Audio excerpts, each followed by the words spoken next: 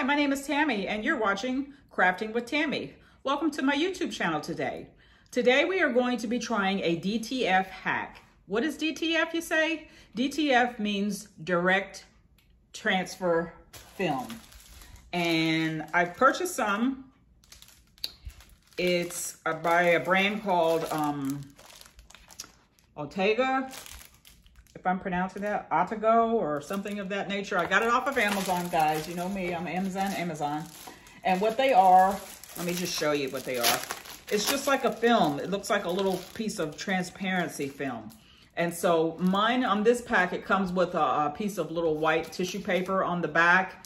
And the package tells you that the side that's doesn't have the print on there, the paper on the back, is the side that the sublimation printer needs, or the printer needs to print out on.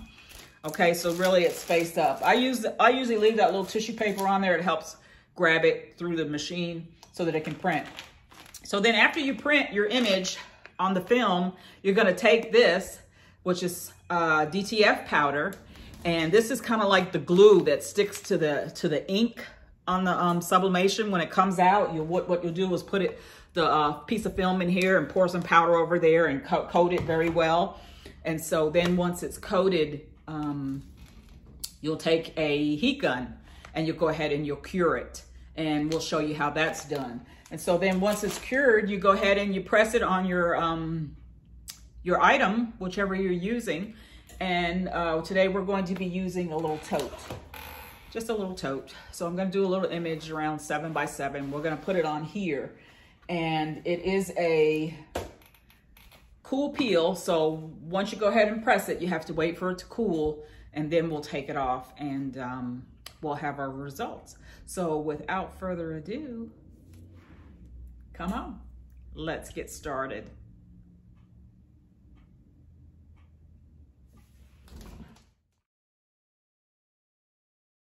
Do our sublimation design in Canva, and I'm going to go over here to hit create design, and I measured the canvas on which I'm going to be putting the design on, and the space, I'm going to change this over here to inches, is going to be 7 by 7 is the area in which I'm going to the dimensions in which I'm going to put the design in that space. So we have a 7 by 7, and it's going to be a real simple design here. It's not going to take very long. I'm just designing it in Canva so that I can make sure that my dimensions are what I want them to be. And then under my uploads, I have an old SVG file that I have on here that I did want to use to put on the bag. And let's see where it is. Here we go. It's all the way down here.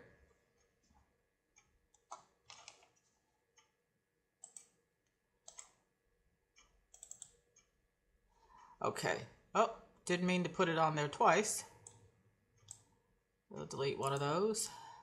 But it's just a nice saying. It says, God says you are, and then down to the side, it has profiles of a lot of different African-American females, and it says unique, and it gives you the scripture: special, lovely, precious, strong, chosen, and forgiven. And so this is the area in which the whole canvas is the area in which I have to utilize. So I'm just going to kind of spread it out so that we can utilize quite a bit of that area. If I bring it down a little bit, I'm pretty sure that I could get it a little bit bigger. I don't want it off of the page, and I don't want to cut off anyone's image there. So I might just leave it that size. Okay, so with that being said, I'm going to go over here and save it. I'm just going to put God says.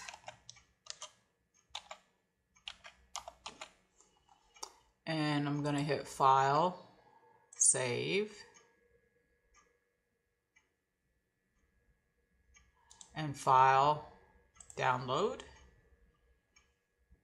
And I'm going to save my download settings and then just hit the download button. So it shows you here that it's downloading, and then my download box will pop up, and there it is, says God Says. Okay, so now we know that we have it. So next we'll go to Word. You all know that I print my documents in Word because we are using sublimation. The image has to be mirrored. And as soon as Word opens up, I'll do a blank document, and my layout will be landscape, and my margins, I always like those narrow. Okay, so now we're going to hit insert, and we'll do a picture from this device. And now it's just I'm gonna go over here to downloads, and then it says God Says.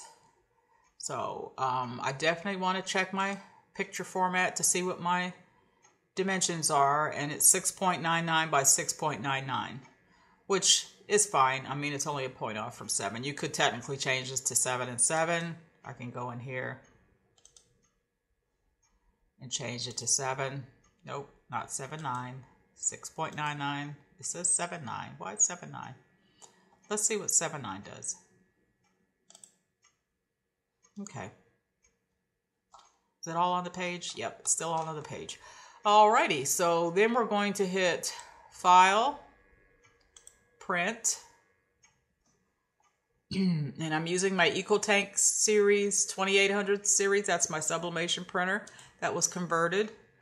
And I'm just going to go to more options to make sure that the image is mirrored. And I'm going to hit advanced options, and I'm going to change my color controls. I'm going to change that to Adobe. I'll change my brightness, contrast, saturation, and density. We'll just hit OK. And then we'll hit OK here. And then what I'm going to do is go ahead and load up the DTF film into the printer, and we'll go over to the printer and show you how that's done, and then we'll go ahead and print it out, and then as soon as it comes out, we'll go ahead and put the powder, coat it with the powder on the back. Okay, so stay tuned.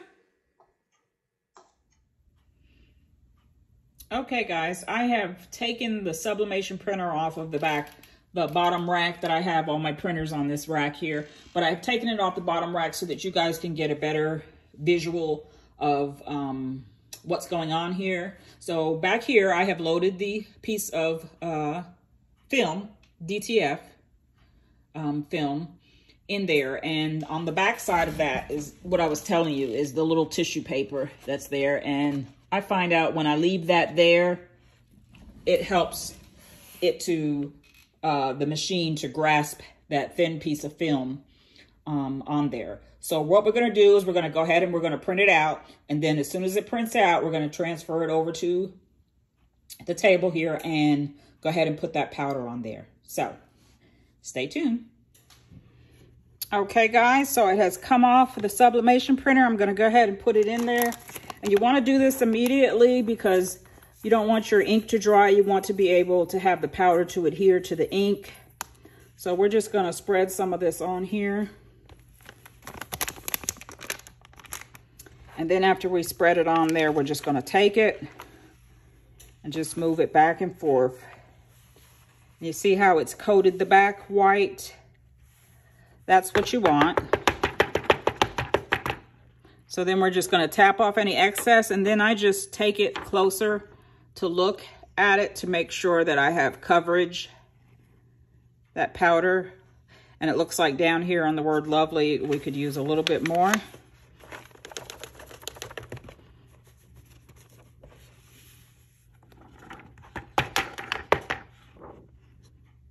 Okay, so all looks well. So we're gonna take this bucket and move it out of the way.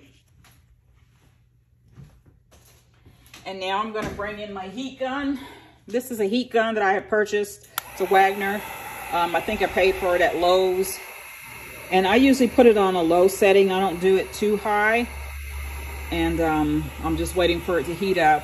And then what you're gonna do is you're going to cure this image. And you see how it's white, dusty looking powder that's on there. So what you're gonna do is just wave the heat gun back and forth over it. And you'll begin to see the images turn back their vibrant colors. And all we're doing is curing that powder on the back. I'm gonna go ahead and place it down on the mat so I don't have to hold it in the air, but you can begin to see her face coming in clear.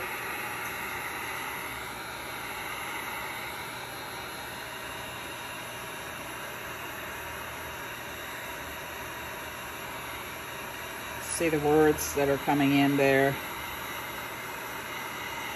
I think the hotter the gun gets, the faster it starts coming through. I just don't like to let it sit in one spot because I don't want to burn it, because it is a film. But you can definitely see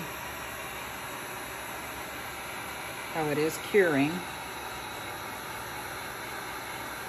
that glue on the back. And so while we're doing this, I have my heat press heated up, and they recommend that you heat it at 300 and you press it for anywhere from 12 to 15 seconds.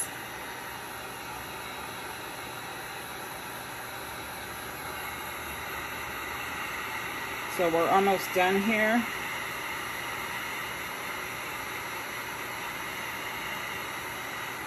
And I just make sure that I've got all the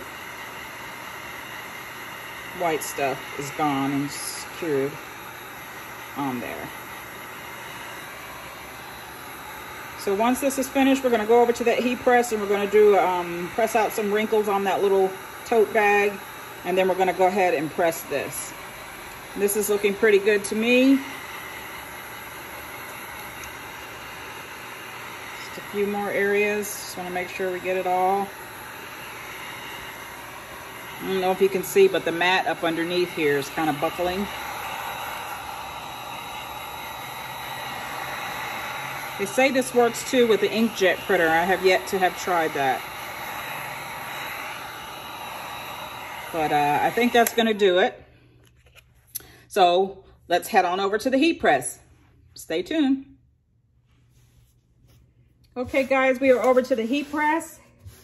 And I'm just going to do a pre-press on this bag to get out any wrinkles and make sure that it's smooth for a few seconds. Then I'm going to go ahead and get my lint brush. Make sure that there's nothing, no foreign objects or lint or anything on my canvas. And then we're going to go ahead and flip this.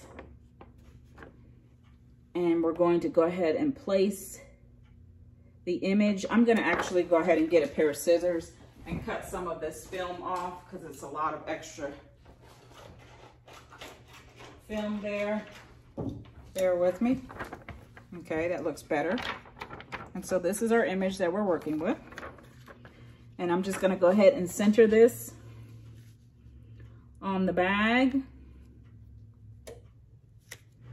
as such. And then I'm going to take the Teflon sheet and put it on there, and we're going to heat this at 300 for about 15 seconds. So stay tuned. Okay guys, the timer has gone off here, so we're going to remove the Teflon sheet, and this is what they call a cold peel. So what I'm going to do is set it over to the side. We're going to let it cool off, and then we'll come and once it's cooled down, we'll come and take this off and then press it one final time, okay? And we'll show you the results. Stay tuned. Okay guys, so it has cooled off, and we're going to go ahead and slowly peel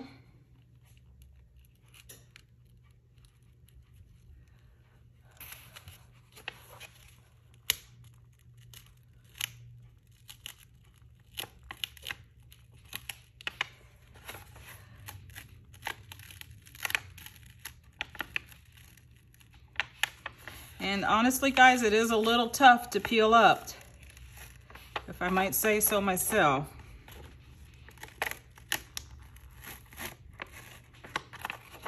I don't know if it's I used too much glue or...